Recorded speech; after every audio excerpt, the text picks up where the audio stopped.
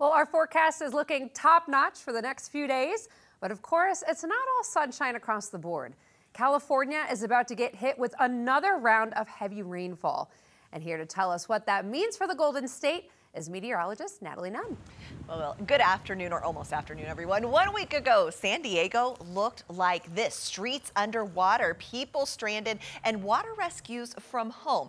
San Diego had gotten more rain in 3 days' time than the past 3 months combined, and a lot of that water actually came in just a couple of hours. They've had a little break, but they're about to get hit again. So you may be asking, why so much rain? Well, here's your answer. You may have heard of an atmospheric river. It's kind of a trendy term right now. You hear it in the mainstream. Well, it is a stream in the atmosphere. They're long, narrow regions.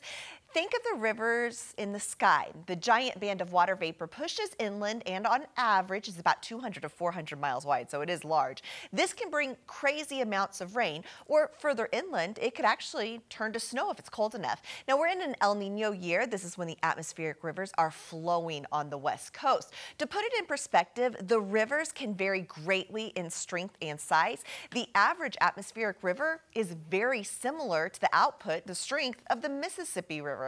I'll have more on our website. This is also known as the Pineapple Express, so if you hear that in the news over the next couple of days, now you know what it is. And